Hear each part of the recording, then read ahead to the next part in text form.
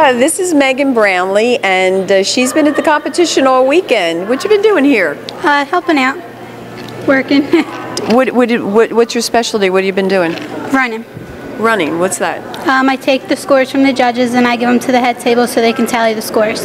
Any old jumbled up order, or do you do anything special with them? No, we organize them and we put them by judge's order, and then we give them to the head judge. What do you do if a judge forgets to fill out a sheet?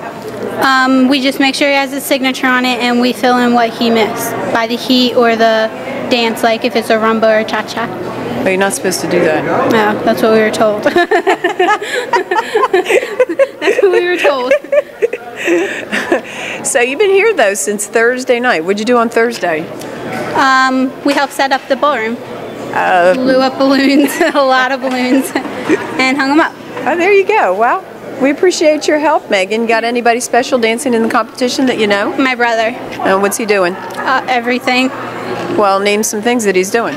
He's dancing with Shay. He danced with Michelle with the wheelchair ballroom dancing. He's doing a lot of things. Is he any good? Yes, he is.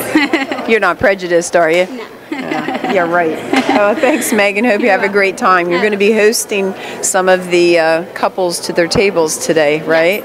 Okay, well, don't make any mistakes. I won't. Okay, great.